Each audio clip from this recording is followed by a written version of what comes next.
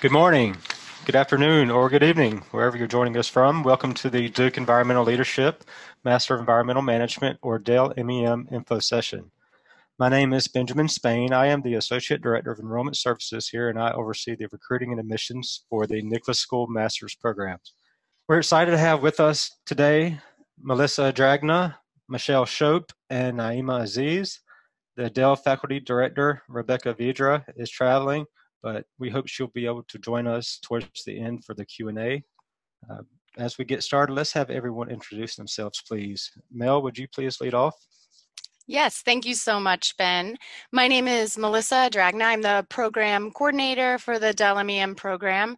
So I'm the person who kind of does a lot of the scheduling for our events and supports the students throughout their time in the program. I'm the first point of contact for many of our students, and it's a great joy to work in the program. Hi, everyone. This is Michelle Shope. I am a DEL-MEM graduate, 2016, and I enjoy getting on these info sessions and answering any questions folks may have. I'm active duty Coast Guard right now, and I'm transitioning out of the military next summer. Good afternoon, everyone. My name is Naima Aziz. I'm a second-year DEL-MEM student, hoping to graduate in May. Currently, I work for the U.S. Fish and Wildlife Service with the Office of Law Enforcement and overseeing the Wildlife Inspection Program. So why do students pursue the DEL-MEM degree? So first of all, the DEL-MEM degree is designed for mid-career professionals that will allow them to develop transferable leadership-driven skills, a transferable leadership-driven skill set. And we know many people enter the degree for different reasons. It may be that they're looking for advancement in their career to that next step, or maybe they're pursuing a passion that that has been unavailable to them at that point. So the skills that students learn in our program will be something that they'll be able to apply presently in their career or in their future career, and help them reach their professional goals. The other reason students pursue this degree program is it's different than other online programs, because the coursework that's completed, there are components that are online, and we make sure those online components are highly interactive. And then our in-person sessions allow students the opportunity to build deep connections with their classmates that allow them to use those relationships as resources throughout their professional career. Also, the Duke name travels. So worldwide, our alumni are known for their professional success, and people who meet with our students know that they've completed a challenging and rigorous curriculum that has prepared them to be environmental leaders in the field today.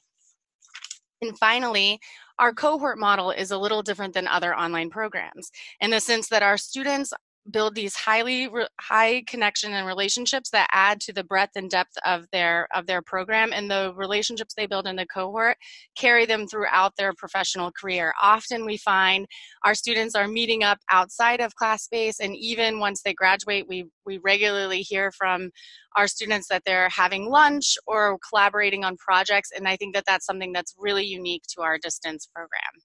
So the program requirements. So this program has a minimum of 30 credits that students take to earn their Master's of Environmental Management degree from the Nicholas School of the Environment at Duke University. Our DEL-MEM degree is offered through the same accreditation that our MEM degree is offered through, and many of the faculty who teach within our program are our MEM faculty as well. In addition to being the same accreditation, the program is highly innovative and flexible, and it's designed for working professionals.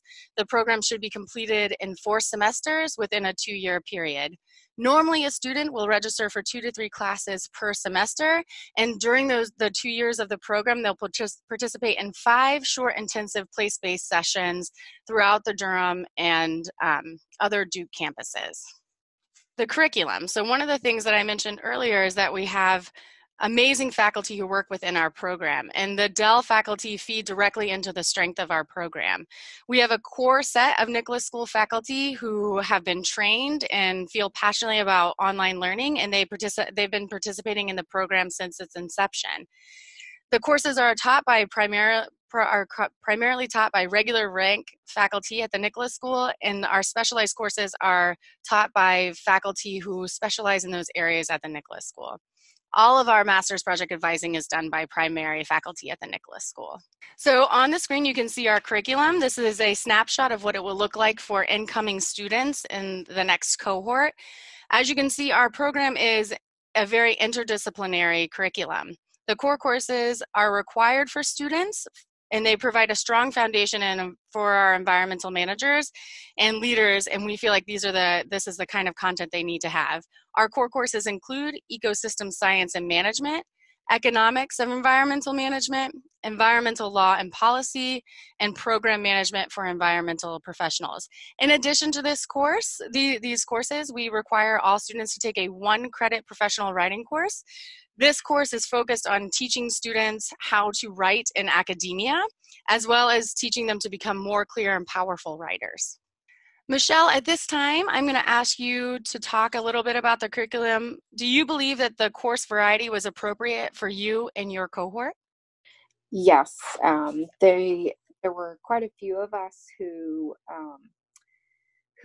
really took advantage of all the electives that were offered, as well as the core classes. Obviously, we had to take those, but we really dug into a lot of those. But I do believe that the curriculum was broad enough that it everyone in the cohort, regardless of diversity and backgrounds, could apply what they were doing to the courses that we were taking.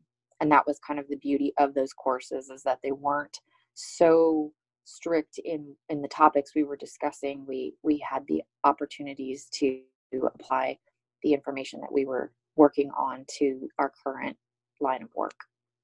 Thank you so much. Yes, that is correct. So we try to give a wide range of specialties too, based on student interest. So we will work directly with our Nicholas School faculty, and if a student is interested in a specialized area and we feel the faculty member will provide a good service to the students through virtual connection, that is something that we try to do for students when appropriate. So thank you so much for that response. So the other thing that I think is really unique about our program is that we have these field trip courses that happen every spring. These courses will travel to different areas throughout the United States, as well as locations like Chile.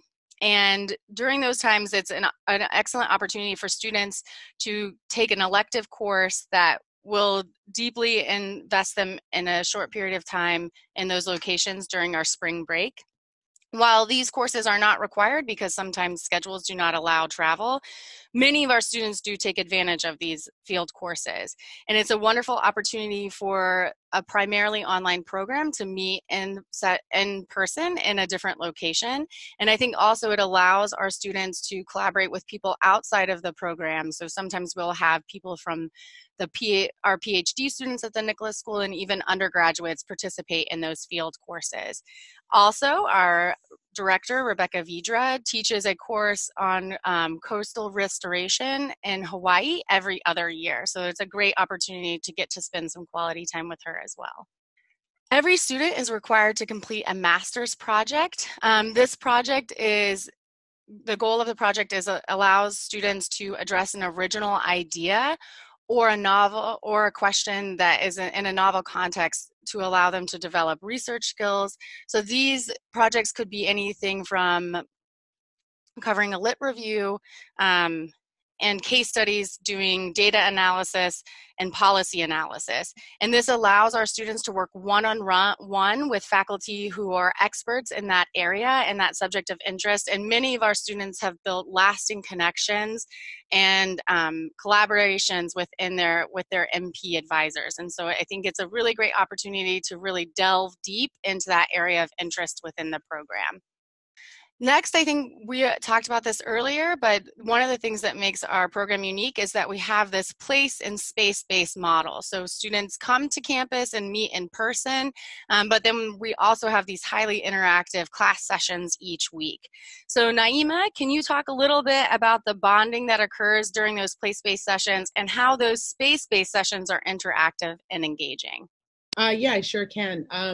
I think the place-based sessions are strategically timed in the beginning and into the semester. So in the beginning of the semester, especially during orientation, You meet your cohort, you meet the second years, you start bouncing ideas off of each other, and you start your classes. So you actually meet your professors in person before you take the learning online. So you can kind of get a feel for the style of the teacher. You go through the syllabus, you can ask questions and set expectations for the course. And then you normally end your semester online, in person also. So during the semester, you have some group projects or presentations that you work on collaboratively with your cohort or different groups within the cohort that you present in person to the professor. So that's kind of how it works with the place-based sessions. And the online sessions they're very interactive. As Mel has said, they're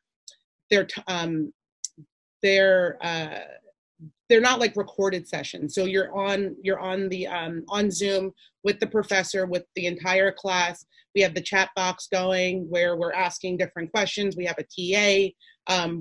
We're doing group presentations. We're having discussions, and it all happens in real time. And so it creates a very interactive environment during the space sessions.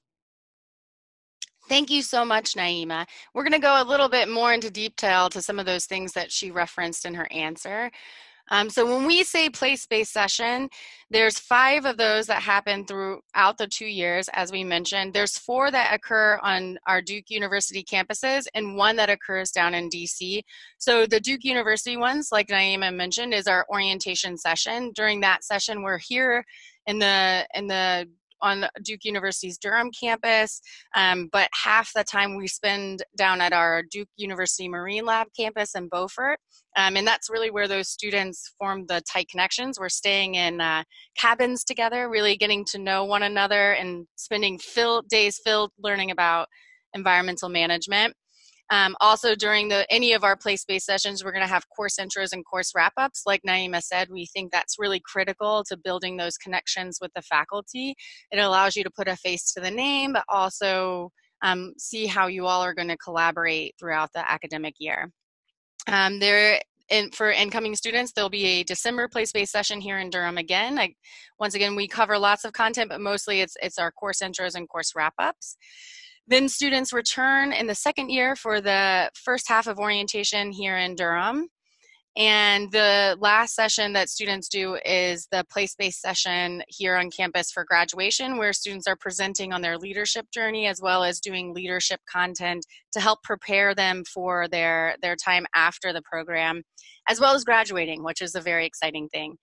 In the December of their second year for this incoming cohort, our hallmark of the program is the leadership module, where we spend time not only doing our course intros and course wrap-ups, but meeting with a variety of leaders throughout the DC area and in different sectors, and really digging deep into that leadership component of the program.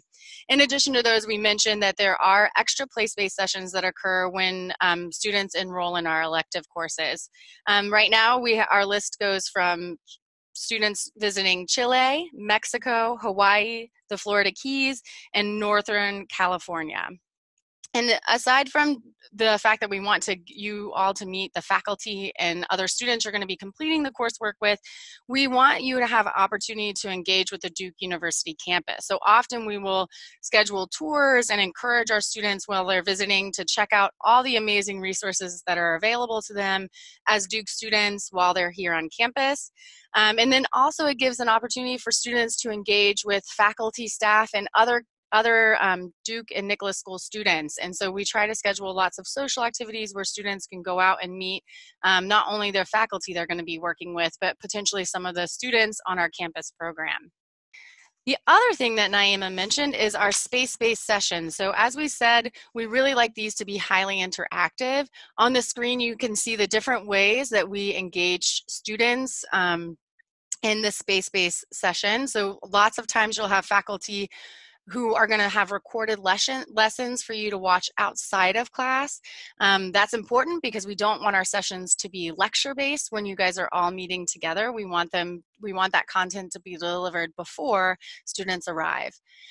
Also, every course will have a Sakai site, and that site is specialized to have all the resources our distance students could need while completing the program. It should be that home base for your course. All of our sessions are hosted through video web conferencing, which is really important. It allows our students to have their faces up and really robust chat conversations during the class sessions, as well as engaging one-on-one with the faculty teaching the class. We have an online student guide, so students know all the rules and the ins and outs of the program and the Duke policies. Also, all of our DEL students have access to the library and to the same resources that students have on campus. If you want a book, I will mail you a book. And so you have free access to the library just like all of our other students.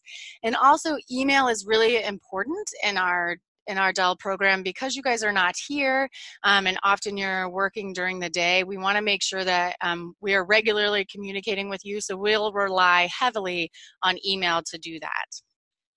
Other applications that our students have used is WhatsApp. That's a big thing for our second year students. It's a way for them to connect immediately, share resources and insight on class projects. Zoom, students like to meet via Zoom, which is how we run our classes, and also Google Docs and Box for those group projects that they're working on.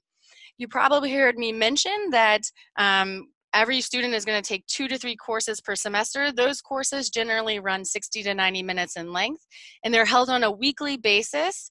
So that would be our synchronous learning, so real time what's happening right now. And then for our asynchronous learning, students will have those, for instance, their pre-recorded lectures, group projects, memos, and discussion boards that they participate in outside of class. In addition to this, there are monthly leadership calls, which are scheduled pretty early in advance, so you know when those are happening.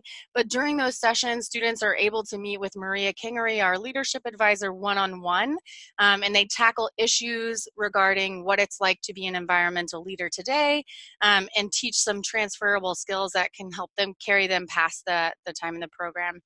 These sessions are generally offered in the evening, Eastern Standard Time, so that we can accommodate all of the different time zones for the students enrolled in our program. On this screen, you can see a snapshot of what it will look like for the incoming cohort. We follow the same academic calendar as Duke University, so generally when the campus is on break, so is the distance program. And the same academic policies apply as well for our distance students. So the core theme of this particular program is leadership. So we are really working to cultivate the next generation of environmental leaders in a wide variety of sectors. The person who leads our leadership component is Maria Kingery. She has worked in the clean energy sector for decades and is frequently called a pioneer. She brings real-world experience as an employer, a business advisor, a nonprofit board member, and an environmental policy advocate. She has first-hand experience overcoming the frustrations and fatigue of fighting the good fight often against the odds, and strives to support students by sharing what she has learned the hard way. She does this by conducting the monthly leadership calls, providing selected readings, actionable leadership tools, and often meeting one-on-one with students to talk about their leadership journey and help them reach their full potential. Maria works also with the students to solve real-time issues related to their own leadership development and management within the environmental sector. What we've done is weave this theme throughout our program. So you'll often find in the course projects that are assigned that it will talk about issues that will utilize leadership skills that are being developed throughout the 2 years, so that students are applying the projects in real time and practicing those leadership skills while they're working.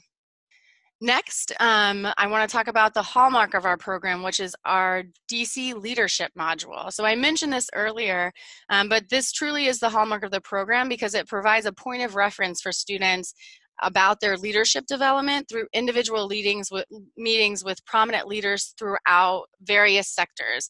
During the session, students will lead discussions with these environmental leaders, and the sessions are very conversational. So the students have an opportunity to ask people who are outstanding leaders across various sectors what they've learned during their leadership journey.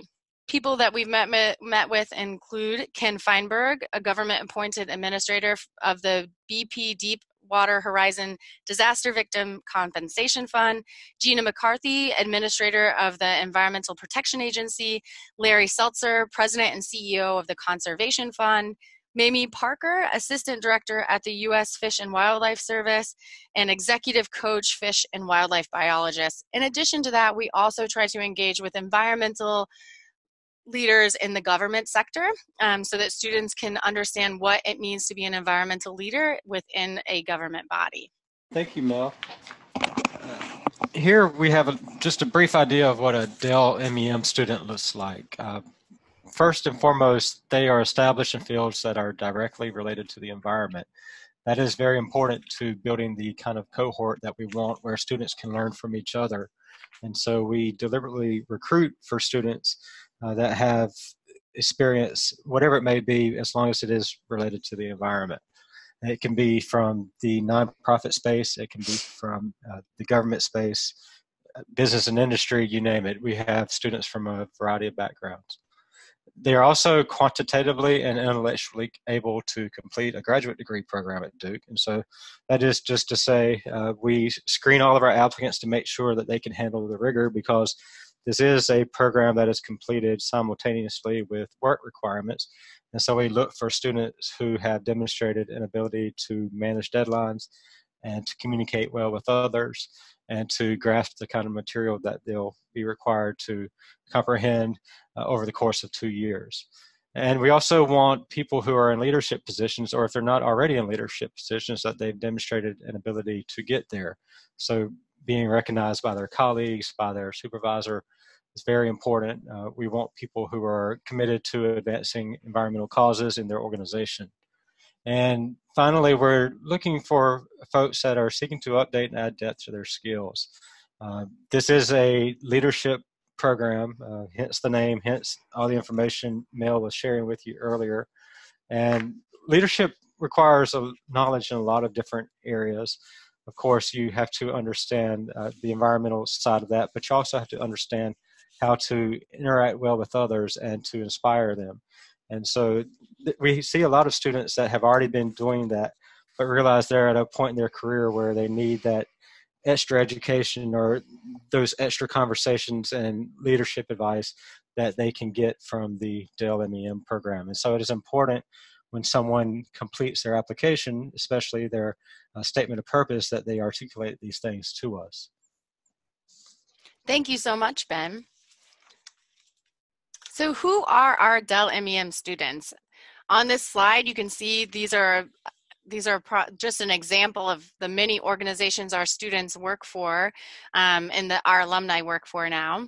And so we're really committed to making sure we're recruiting a diverse background or diverse range of students so that they can bring that background into the classroom. And we want to make sure that we do that because it's essential to that peer-to-peer learning model. And I think a lot of our students have really positive things to say at the end of the program. They've learned so much from one another because they're all working and coming from different sectors and therefore different perspectives. Additionally, we always try to recruit from a geographically diverse area. And so we try to make sure we're representing all regions of the United States as well as the international population of students we try to recruit. So currently our students have come from 32 states, 8 countries, and 2 US territories. And again, that diversity is really important because the different localities will have different perspectives on the environmental pressures and concerns, and the international students will really bring that to our domestic populations and vice versa. And also it provides an opportunity for alternative lessons and case studies in what environmental leadership and management means at a global scale. The diversity also allows our students to integrate real-world experiences as they learn to manage group projects with one another and further develop leadership and management skills within the classroom. Thank you, Mel. And here we have a slide that shows you the demographics of our cohorts over the years. So this is averages. As you can imagine, we have so much diversity, you can certainly find your fit within these different categories. We have great representation. So please have a look at this data that's displayed on the screen while I say that we are very intentional in the selection of our cohorts. We look across years and types of experiences, where students are on the career ladder, their personal experiences, the sector they're in, and more. One of the great strengths of the DEL-MEM program is this very intentional development of each cohort. The learning and the teaching between the students and the faculty is encouraged and woven into the learning experience. The DEL program creates a unique opportunity for working professionals to engage and challenge and explore amongst each other, and they ultimately bring their strengths to each class. And next we'll talk a little bit about the admissions process and what the requirements are for that. So Mel, if you'll advance the next slide, we'll look at the different components of the application. One being the 5 years of environmentally related work experience, and that is postgraduate experience.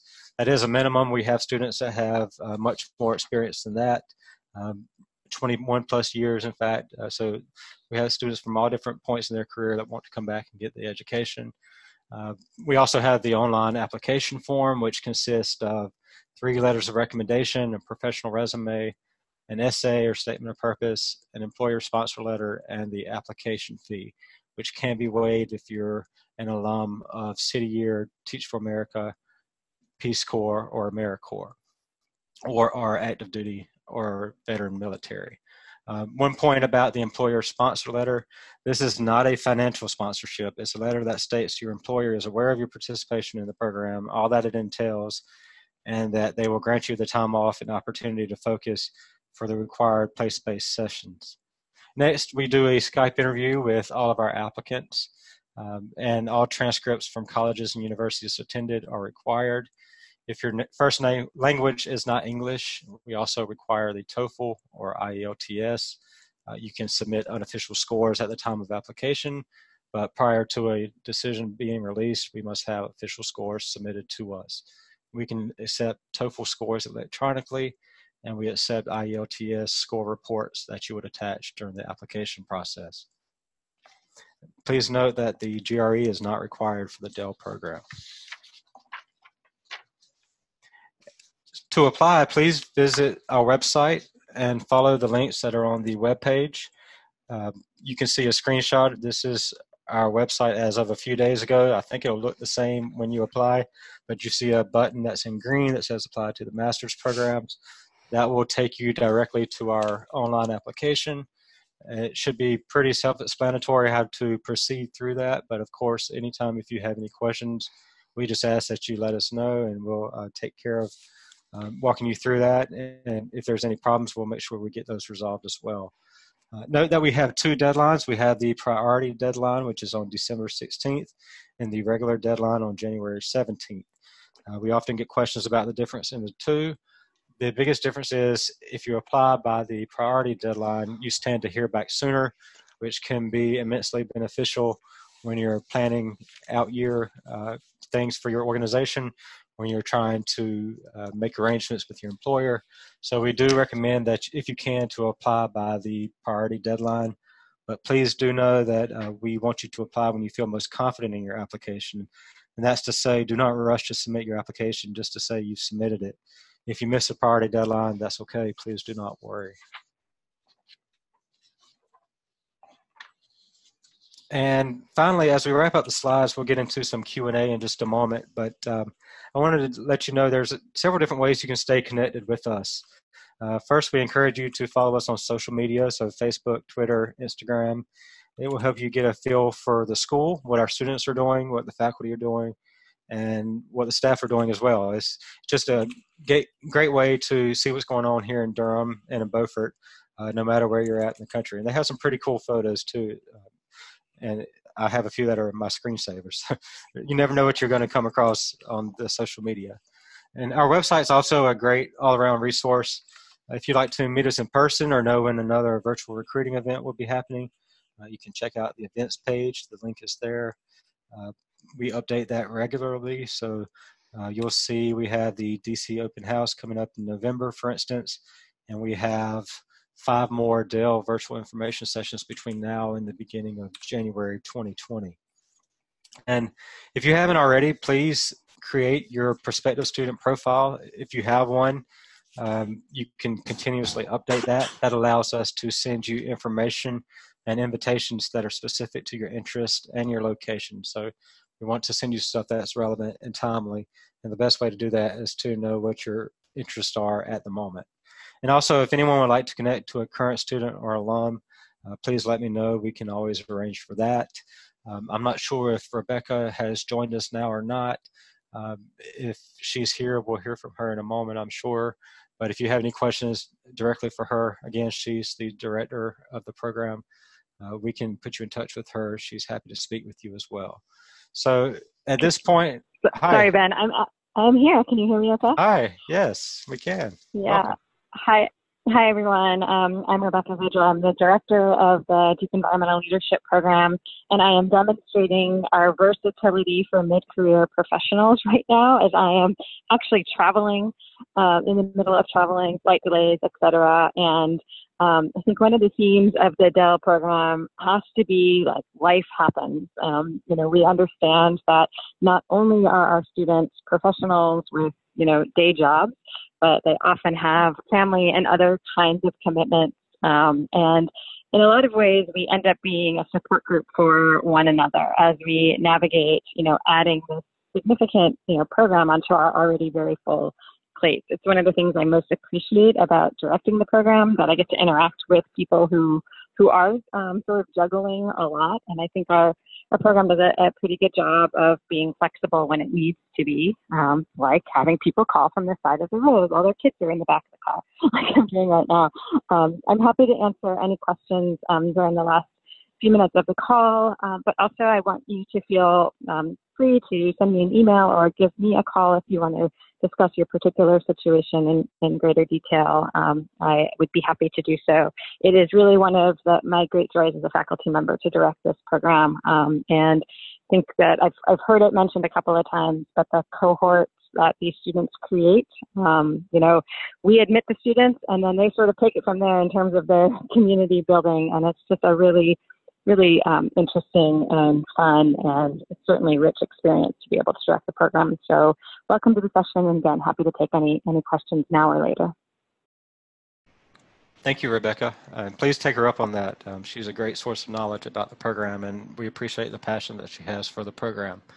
It looks like the majority of people on the call are able to see the screen, but I will say it looks like we have one voice-only caller. So if you have a question, I'll unmute you now, and then I'll give you another opportunity at the end as well, just because we want to make sure that you're represented as well. So it looks like our 415 caller, if you have any questions, actually it looks like you'll have to unmute yourself. If you have any questions, feel free to unmute and speak up, but just be mindful that there are others, and please do not talk over them. For now, if you want to raise your hand and ask questions, you can do that, or you can just start typing into the chat box.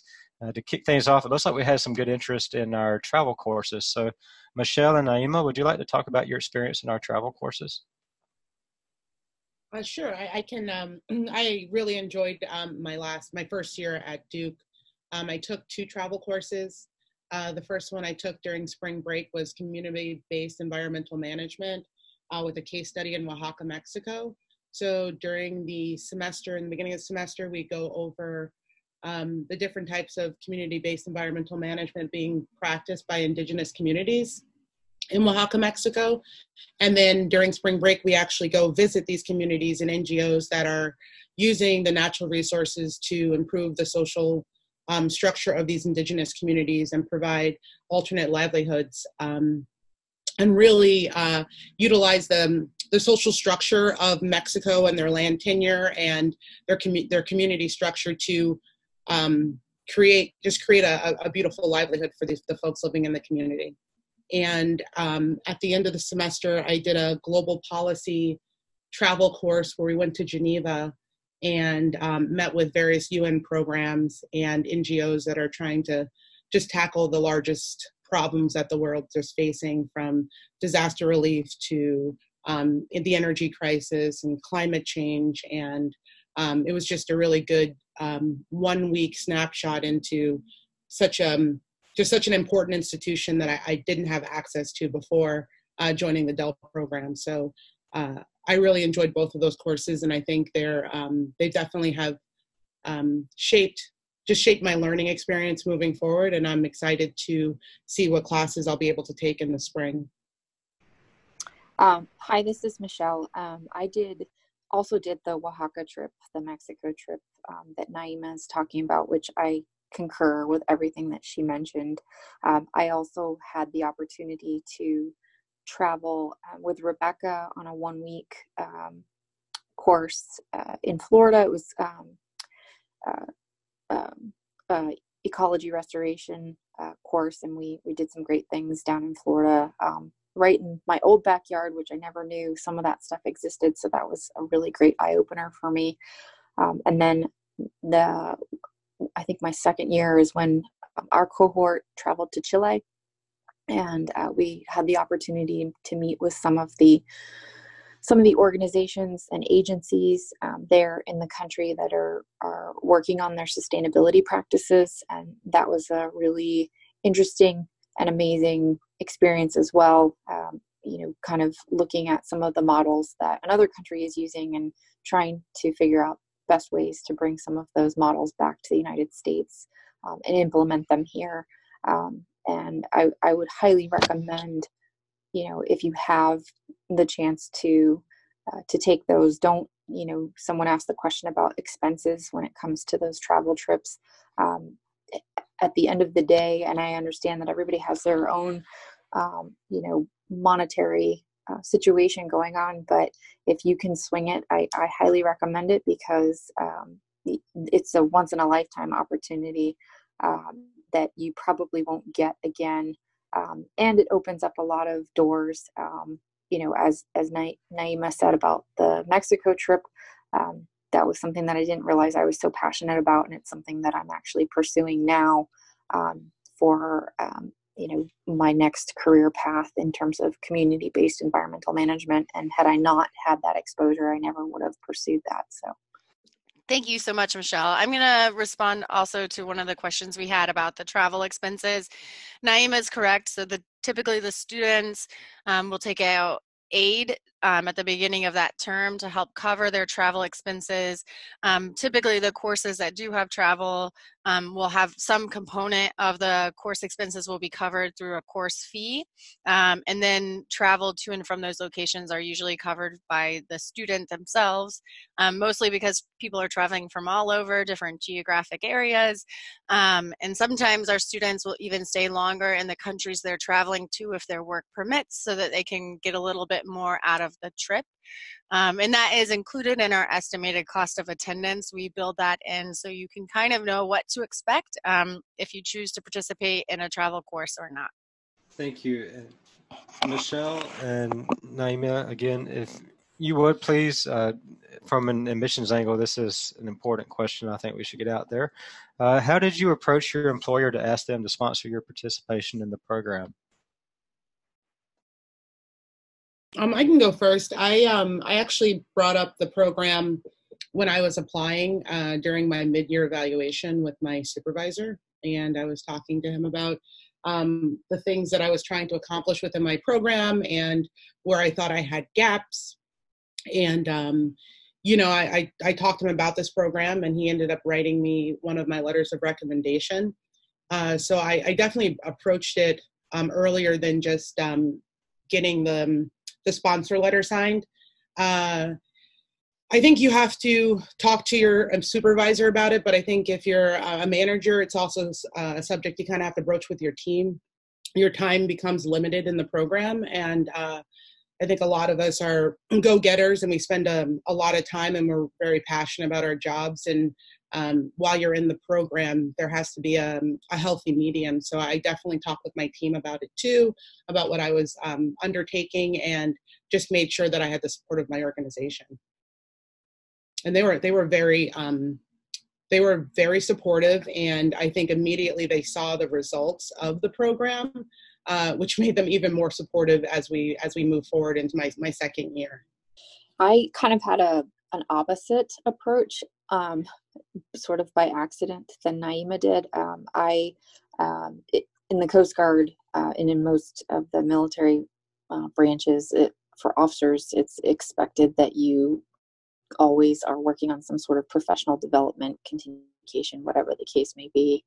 And in my case, I had been going down another path, and then that didn't pan out, and I knew that I wanted to fall back to my environmental roots. And so when researching schools, this came up, and I actually didn't know about the program until December of the year before I started. And so my application process was a little stressful for me as I was trying to quickly pull everything together. But in terms of talking with my supervisors and things like that, it wasn't necessarily something that was going to be a challenge for them to support, because again, it was expected that we pursue some sort of advanced education. And so much like Naima, though, it did require some lots of communication with supervisors and team members to ensure that, if I had a class that I had to get online for that night, that someone would stand by for me for duty purposes or things like that. So it's a new routine that you have to kind of get used to. And I found that as long as you're communicating with the folks that you're working with, then typically, why wouldn't the folks around you support what you're trying to do? Thank you so much, Michelle. Erin has a really great question, I think, that kind of flows well from your guys' responses. Can you talk about how you tailored your coursework to complement what you do in your job? So whether it was a research project or written report, I know a lot of you have done that. Naima specifically mentioned that it has helped her professionally because of the work that she's doing at the program. So Michelle or Naima, do one of you want to respond to that? Sure, I can jump in there. So I pursued this program because I wanted to look at things for life after the Coast Guard. And so part of my approach to my coursework was to pursue other, landscapes in terms of the environmental industry. And so, obviously my background is the maritime industry and the marine environment. And so I didn't know a whole lot about land use and forestry and things like that. And so I jumped on those projects as an opportunity to learn more about those different areas. And in some cases, when there were projects that were in line with the work that I was doing, it did make things a little bit easier. My MP was based solely off of policy that I had been heavily following and involved with throughout my career in the Coast Guard. And so that made things a little bit easier because I had background knowledge on the information already, and I could work on a lot of those things during the workday because they were in some way work related. I kind of had the same trajectory as Michelle. I really wanted to broaden my knowledge of environmental management as a whole and learn more besides the wildlife conservation niche that I was currently in. And so my first year I took a lot of different courses in a lot of different disciplines that I thoroughly enjoy, and I'm finding everything sort of coalescing right now in this fall semester.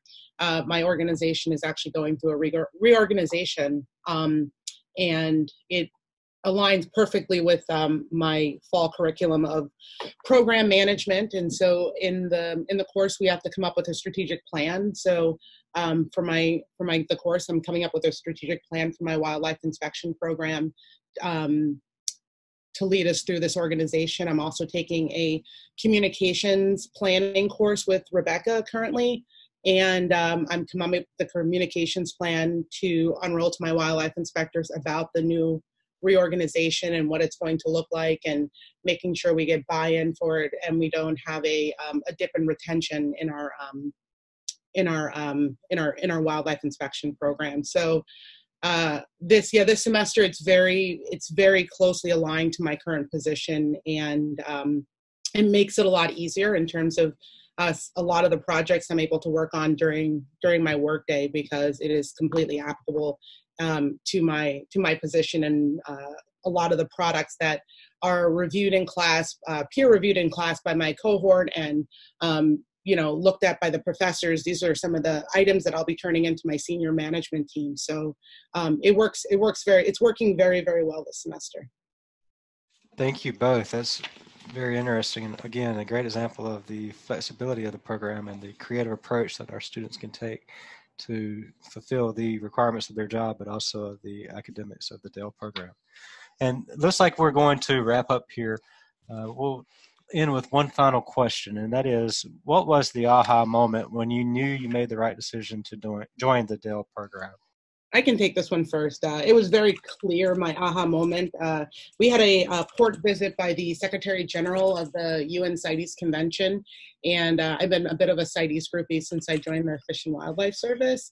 And so for the Secretary General to come to my field office and to get to spend the day with her, it's actually a woman now, she's actually a Nick School graduate, was really exciting. And during the day, just the conversations I was able to have with her were just robust and rich, and talking about environmental valuation and payment for ecosystem services and livelihoods and indigenous communities in terms of wildlife conservation and different countries, how do they utilize their natural resources. It was a conversation that I probably couldn't have had before starting the DEL program, at that depth where we're really just talking about the root of a lot of these problems and misunderstandings and issues, and being able to interface with such a high level person who's also a Nick School graduate, and just to have an amazing day at work. It was I can attribute it at least 95% to the DEL program. I would have to say there were so many aha moments throughout the program, but I think the first one that sort of helped me ease into the program was during our orientation week when we met the second years. And I felt a little out of place initially, because I thought, well, what am I doing here? Military person's usually the least likely person that you would find in an environmental field. But when I sat through and everybody introduced themselves, and I realized what a huge group of diverse individuals were sitting in that room, and I realized what we all had one common goal of trying to be better and trying to work together to just to really make things better for everyone. And so that was sort of my first aha moment that, just continued to expand throughout the program, and continues throughout, even after graduation. I still have aha moments that, yeah, that was a good thing that I did. Thank you, Michelle, and thank you, Naima. And on behalf of everyone who's in attendance, thank you to all the presenters and panelists. I think this has been a very good information session. And I do encourage anyone that has any additional questions to reach out to any of us. The information has been added to the group chat, so you can see that on the screen, email addresses. There's also a contact us page on the website where you can request more information if you're not already on our mailing list. If you just have a general admissions questions, you can email admissions@nicholas.duke.edu. You can email Melissa, Rebecca, Michelle, and Naima if they want to reach you. I'm assuming they could email you or reach out to you on LinkedIn as well. So please don't be a stranger. Please stay in touch, and we look forward to seeing your applications soon. Take care, everyone. Have a good afternoon.